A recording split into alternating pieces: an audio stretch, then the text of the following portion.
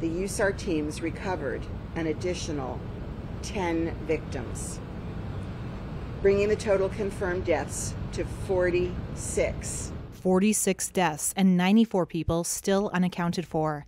That's according to Miami-Dade Mayor Daniela Levine Cava, who on Wednesday told reporters the rescue effort at the site of the collapsed condo in Surfside, Florida, had been progressing after the demolition of the remaining structure on Sunday night.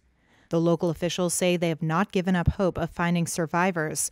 No one has been discovered alive in the rubble since the first few hours after the building came down on June 24th.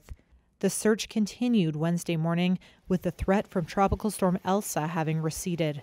Elsa on Wednesday spared Surfside and instead made landfall on the North Florida Gulf Coast, according to the National Hurricane Center, with maximum sustained winds of 65 miles per hour. Governor Ron DeSantis said the impact of the storm, once a hurricane which weakened as it moved parallel to Florida's west coast, could have been much worse. No deaths or injuries were immediately reported, but DeSantis warned residents to remain cautious. There are reports of flooded roads and trees down. Don't drive your vehicle into standing water. As little as 12 inches of fast-moving water can carry away a small vehicle. Be aware of fallen or hanging power lines.